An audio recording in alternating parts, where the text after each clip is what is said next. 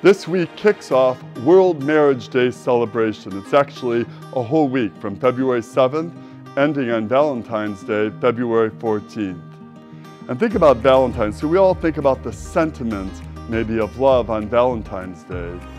But we really want to celebrate the gift of married love, the gift of faithfulness. Nothing more beautiful than the faithful love of a husband and wife, not because it's been easy, but because in the struggles, in the joys, in the good moments, and in the difficult moments, somehow by God's grace and your goodness, you choose to stay faithful to each other, knowing, mindful that God is also faithful to you.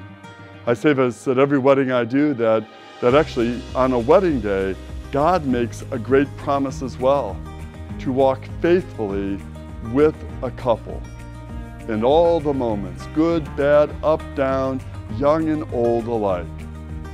How can we use this World Marriage Day week to actually reflect mightily on the faithful love of God in your life? How can you pull out the wedding albums, if you will, remember the joy, remember the excitement, the nervousness, even the unknowing that you now know what it takes to be married, and really use that moment as you page through the pictures to reflect deeply on what brought you as a couple together, the promises you made, and the promise that God made to you. I'm standing in St. Ambrose Church in front of the image of St. Joseph, the St. Joseph relief, and it's actually a recipe for strong marriages and strong families. That strong families, strong marriages are ones who literally follow the light of Christ and walk in the ways of Jesus. Strong couples and strong families are ones that gather at the table together and share a meal.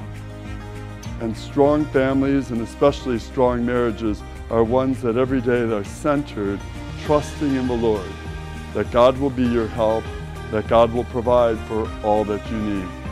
It was God's promise on the day of your wedding, and it is the faithful love of God that can sustain you. In this World Marriage Day week, let's celebrate the gift of married love. Let's reflect deeply and even become a little nostalgic to remind you of what brought you together, and especially to remember the promises of the Lord, that God is faithful in good times and in bad, in sickness and in health, forever.